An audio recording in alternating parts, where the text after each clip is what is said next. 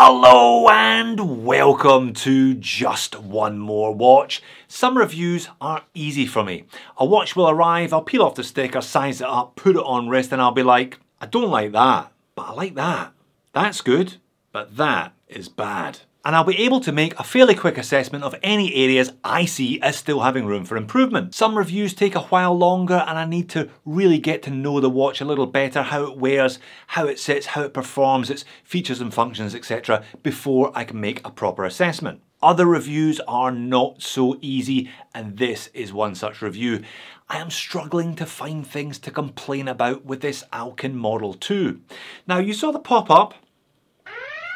This video is sponsored by Alkin. You might think therefore that my words cannot be trusted. Fair enough, but bear with me for just a minute. I'm not saying this is the best watch I've ever seen, because it isn't.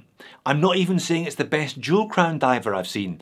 What I am saying is that this watch is a solid 8 out of 10 in every single area. Case, crown, bracelet, clasp, crystal, all 8 out of 10. Bezel, dial, lume, movement, even price, all 8 out of 10. That means it's going to be a really nitpicky moans and niggles section today.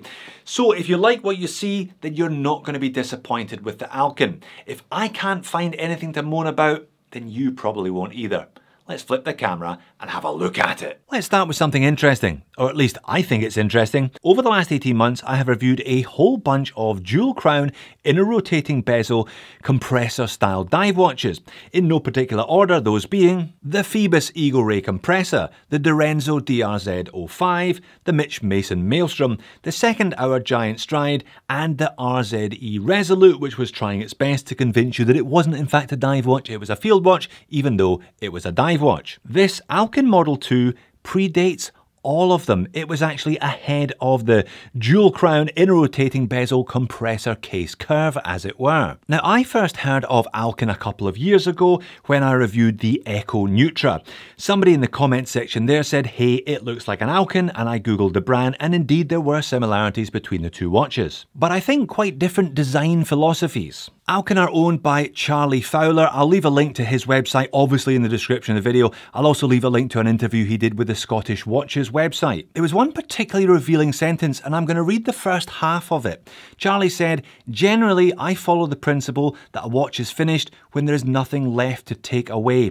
I'm sure you've heard of that philosophy, design philosophy. It's not about nothing left to add, it's about nothing left to take away. There is, however, a second half to that sentence, which is important. I will read it out later in the video. I tell you what's also important, price. Price is always important. These are £415, although there was a enter your email for a £20 discount. I'll give anybody my email for a £20 discount. That takes it down to £395.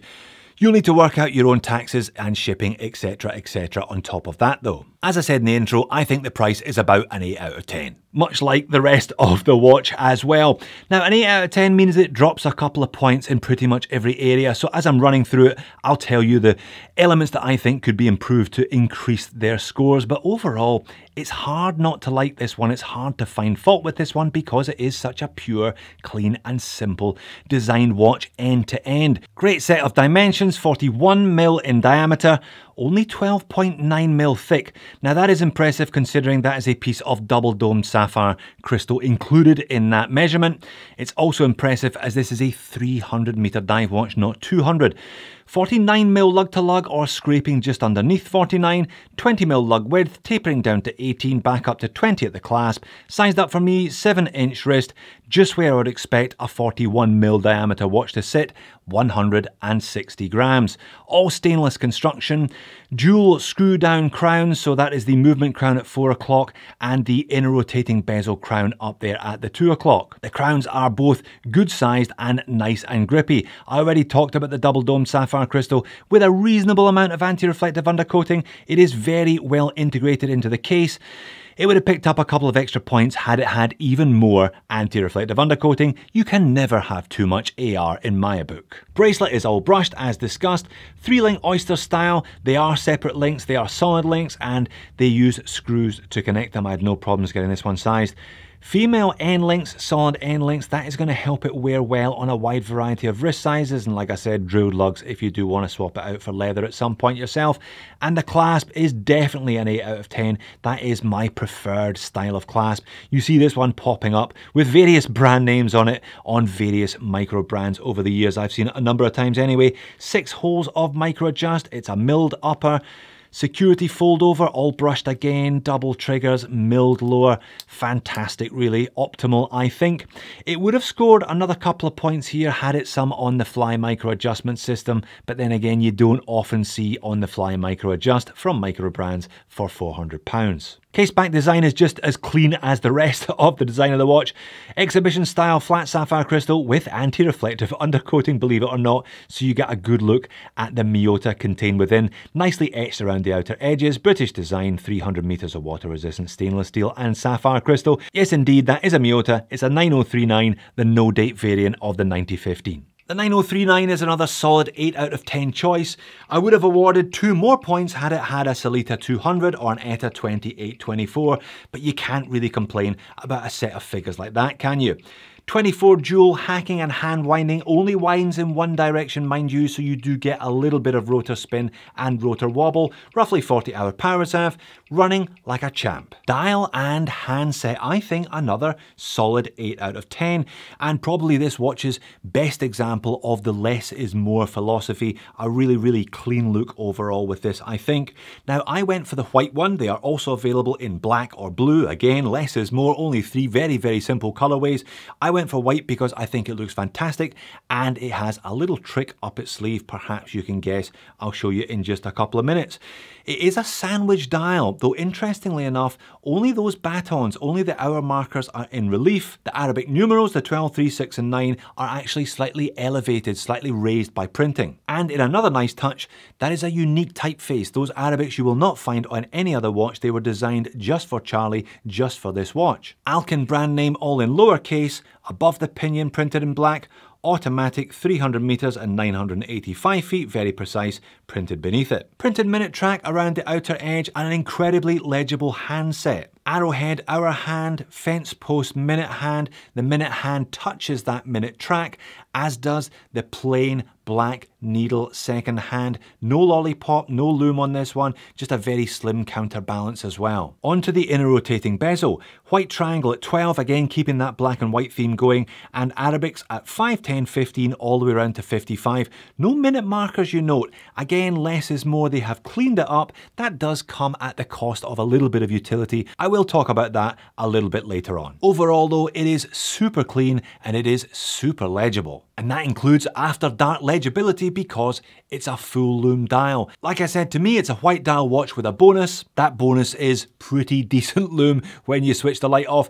BGW9 all over the dial and on the hands. They've gone for that double lume effect as you can see there, but no lume on the minute hand. Now watch what happens when we turn the speed up on this one. The dial fades pretty quickly, to be honest, leaving the lume pip and the hour hand and the minute hand hanging on, but the second hand doesn't have any lume. It's relying on the dial, so it is not visible towards the end of the 20 minutes. And it wears very nicely indeed, sub 50 lug to lug.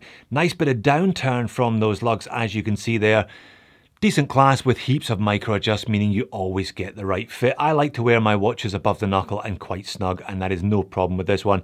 I do like that double dome sapphire crystal. There's a reasonable amount of AR there, keeping things super legible as discussed. Same from the overhead shot. Nice hand length with these ones, black on white, white on black. Yeah, no problems at all with legibility. Outside natural light, just beginning to struggle a little bit here. Like I said, a couple of extra layers of anti-reflective coating would not have gone amiss, but this black and white colorway is still going to do you a job under most circumstances. On wrist, it really does fit my average size 7-inch wrist very well. A little bit smaller, no problem at all because of the female end links. A little bit bigger, I think 160 grams and 41 mil is still going to be perfectly acceptable for a larger wrist. And the pocket shot to finish, would you believe that is a hoodie and jeans I am wearing today. No more shorts and t-shirts for the next 3 months, I'm afraid. Again, a little bit more flexible Perfecto here, the AR is beginning to struggle. But let's get on with the moans and niggles section, or at least the nitpick section. No big issues with this one as discussed. I do think it is a strong offering overall. Couple of things though, couple of compromises made as part of the design. Now the inner rotating bezel, I haven't shown you the action there. It isn't ratcheting, it's smooth either way. I couldn't always get it to line up exactly on 12. Sometimes it wouldn't let me screw it in perfectly. This time it did it no problems at all, but sometimes it wouldn't let me. Now I hinted at this earlier on, no loomed lollipop on the second hand, very simple needle, and no minute markers on the first 15, perhaps 20 minutes of that inner rotating bezel, meaning dives, you're not really going to be timing dives with this one. Those two objects have fallen to that less is more philosophy. After dark, as you saw at the end of the 20 minutes, the dial has gone. That means you don't have any second-hand legibility whatsoever. And let's return to that quote again from Charlie, and I'll read you the second half of the sentence. But if you're not careful, you can easily end up with something that feels cold and a little boring. This design is really going to resonate with some people who prefer that simple, sleek, minimalist aesthetic. For others, it might be a little bit boring. Let's compare it to another couple of the super compressors that I referenced earlier on. Starting with the Phoebus Eagle Ray. I mean, look at this thing. It's got a fecking octopus on the dial for a start. It's got Romans, it's got that steampunk style, fume dial, etches on the bezel. It is kind of full on in a way that the Alkin simply isn't. And then there's the second hour giant stride, almost entirely the opposite philosophy taken by Peter Sargison. He's a kind of more is more guy. He's always piling in more textures, more angles, cantilevered indices, more colours, generally more and more. And then we're back to the Alkin. Very, very different to those other two watches in comparison. Now, if this one is an 8 out of 10 in every single area, that means it isn't a 10 out of 10 in any particular area. And I'm sure some people are prepared to cop the occasional 6 for a 10 here and there. So as much as we've talked about Charlie's less is more philosophy today, I think whether or not you like this watch comes down to your personal philosophy. Do you appreciate the aesthetic of the Alkin Model 2? Is this a watch you would happily look down at your wrist on for many years to come? Or do you find it a little bit cold and just a little bit boring? Personally, I really like the design, particularly in this black and white colour, but I'm really looking forward to reading some of your comments today. So there you have it, perhaps not the most thrilling watch in the world, but if you like that super clean Euro design when everything is stripped away until only the essentials remain, where less is indeed more, then definitely check out the Alkin range. If, however, you like a compressor with a bit more oomph, then have a look at the second hour giant stride or the Phoebus Eagle Ray. Thanks for watching. I will see you all again in a future video.